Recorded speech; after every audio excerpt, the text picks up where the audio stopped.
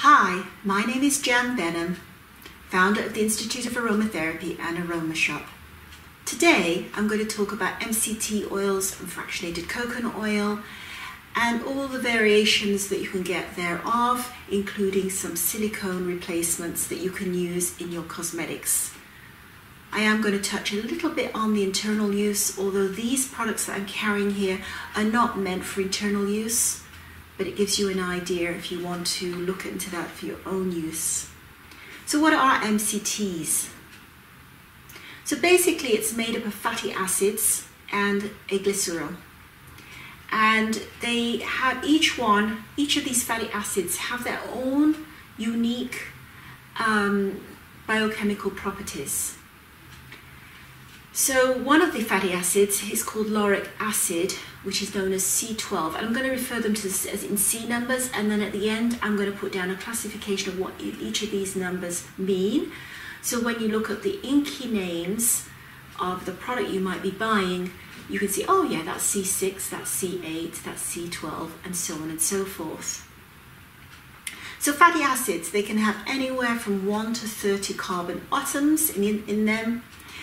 And for example, I think I already said this, but anyway, I'll say it again. Lauric acid, which is C12, makes up about 50% of coconut oil, for example. It's got a larger molecule, so it's more the fatty tissue in the coconut oil, this solid part. So there are different types of MCTs, which are medium chain triglycerides. And just because it says MCT oil doesn't mean diddly squat, basically. It means it's got a combination of any one or more of the C numbers. So I think this one is the MCT. No, I didn't bring MCT down. So MCT, generally speaking, most MCT oils have a combination of C6, C8, C10, and C12, which is the lauric acid, and in different proportions. So what a chemist will do, or what a production will do, is they will take the coconut oil and then they will take out some or more or all of it of the lauric acid, and they will leave variations of, say, fraction the C6. Because they're different sizes, they can fraction the different acids, the different fatty acids in the area.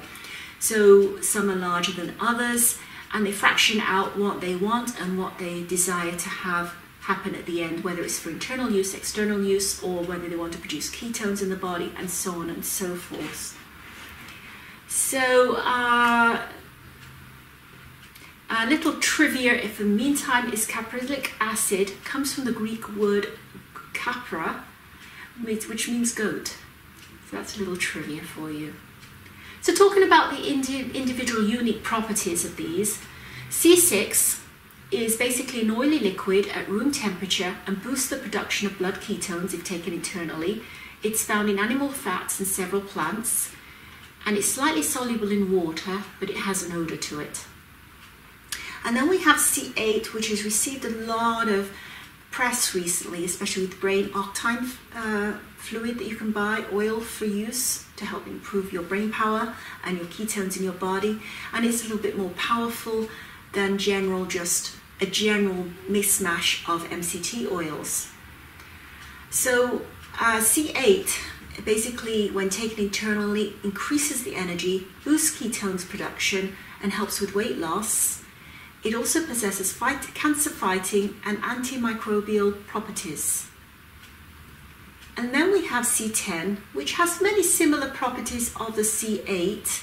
Again, it boosts ketones, is microbial,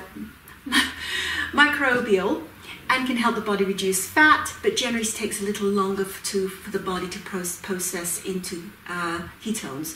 So they say if you take MCT oil internally, then it takes a little bit longer than if you take just pure C8. And then we have C12, which is the major component of coconut oil. And like C8 and C10, lauric acid also possesses antimicrobial properties, but it has a much bigger molecule. So it's basically more carbon atoms connected together. So talking about the individuals now, so if we take MCT oil is usually a combination of one or the others of C6, C8, C10 and C12. I don't carry it here, but you can see the rest I do have. Now let's go to fractionated coconut oil. Now I found out when I've been checking with manufacturers that I buy from that actually my fractionated coconut oil is organic, which is nice to know because I didn't realize that. Now fractionated coconut oil was my first love affair with these oils. Back in the mid-90s, I started using fractionated coconut oil in my skincare products because it was odorless, it had no color, and it also lasted a long time. It didn't go rancid in my products. So it was a really good basis for making a basic white lotion and a basic white cream. So you see me writing it in my early book in 1995, 96 when it came out, The Creamy Craft of Cosmetic Making. I do talk about fractionated coconut oil. And there I say I don't think it has any other value. Except now since then we have found out that it does have a lot of value on the skin. Again, it's antimicrobial. It also contains C18. So fractionated coconut oil contains C8, C10 and C18. Now C18 is an ester. Now for those of you who are taking my chemistry lessons, you'll know that esters, which are also found in some essential oils, are the anti-ester of chemicals. They're the calming oils. They're the soothing to the skin. So they calm and soothe the skin. So you can see this is what happens actually when you apply fractionated coconut oil to the skin. It calms, it soothes the skin. It also helps against any microbes that you might not want there. So it also partially dissolves in water, which is what C8 and C10 do. And it also helps with excess fluid around the body because it has it does stimulate the ketones, although I think that's more internal than external. But that gives you an idea. Now the next kit I have along here is what they call Natroderm C5. And I started getting these other products for making makeup. And it's a bit more fluidy, it's lighter than the fractionated coconut oil. And you can see that in the scale. It weighs less than water. And the difference between this and fractionated coconut oil is that it's only got C8 in and C18, which is the esters. So it's a slightly different inky name. Now you'll often see another thing to come back, the inky names, what's happened on the internet. A lot of people will say, oh, fractionated coconut oil and MCT oils both have the same inky name, therefore they must be the same product. But you have to look at what fatty acids they actually have in each one to know for sure. So this one doesn't have the C10 in it. So it is a little bit more like it goes into the skin much faster. It has more of a silicone, by the way, fractionated coconut oil leaves a lovely silky feeling on the skin. All of these do. But it does penetrate the skin a little bit more, and the reason why I got it in was more for helping with dispersing makeup in your makeup. Because I was looking at the ideal liquid foundation, and I was finding the regular oils like jojoba oil, which I love, has a lot of beneficial properties on the skin. When I mixed it up with the pigments for making a liquid foundation, did go a bit cloggy on the skin. And I was looking for something, it had to be something very light, basically silicone-like, for it to work. So yes, it does work quite nicely and has a lot of value in your skincare products.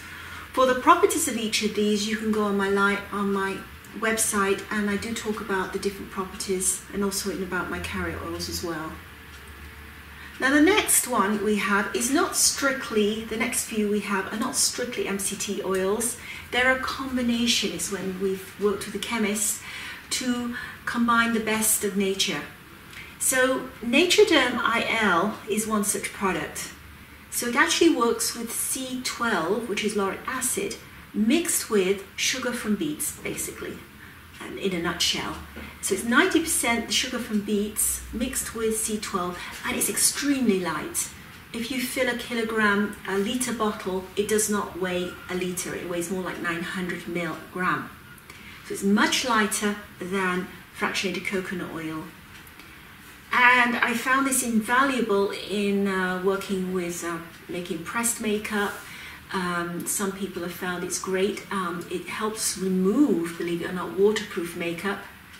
But they also find it's useful if you want your lipstick to stay a bit longer. It seems to keep your lipstick on longer. So some people add it to their lipstick formulas because it seems to make the lipstick more of a stay-on lipstick. So it's kind of a combination here. Very interesting product.